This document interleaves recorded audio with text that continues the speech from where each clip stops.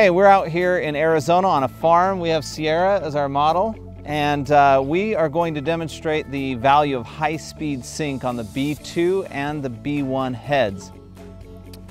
Just to show you what we have here, we have two B2 heads here lighting Sierra. One is lighting her dress, the other one's lighting her face. And then we have a B1 head in the back as a hair light. So we're going to use those lights. The first thing we're going to do is turn them off and show you what it's like with just a purely ambient exposure. So let me do that first. All right, you ready, Sierra? Okay, and go. Nice, great.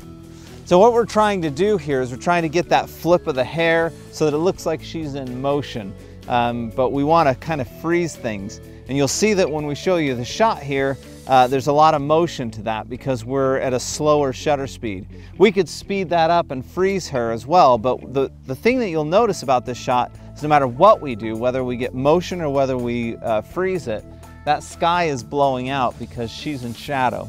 And so we're going to turn on the flashes now, but we're going to keep it under the sync speed so that you can see what we get with flashes and motion. So let's do that. You ready, Sierra? Okay, I'm just going to turn on our heads from here. Okay, here we go. And 3, 2, 1, go. Very nice. Great.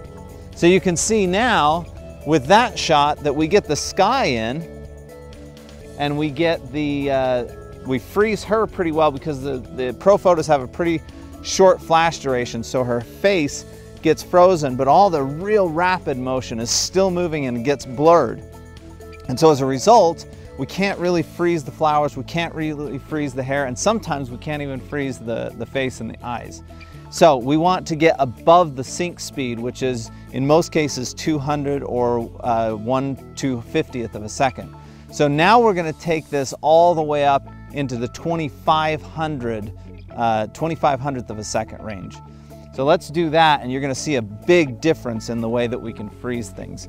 So we just have to adjust our settings here. First, we're going to turn this on high-speed sync from the head, and we're going to bring this up to 2500th of a second. We're going to change the ambient exposure just a little bit to deal with that change, and then we're going to fire. And are you ready, Sierra? Go. So when you compare the images, you've got the first one, which is ambient, and you lose the sky.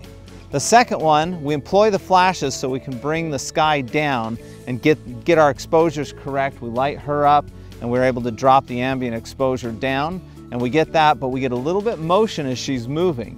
And the third, in high-speed sync mode, we have the ability to completely freeze her and her hair and the flowers and still get all of the beautiful ambient exposure that we want, get that dramatic blue sky. It's perfect. So it's not that one is better than the other. Sometimes you want motion and sometimes you don't. It's nice to have in your kit a flash that can freeze things at high-speed sync. It's also nice to have something in your bag that when you're under the sync speed, you still have that really short flash duration that helps to freeze things as well.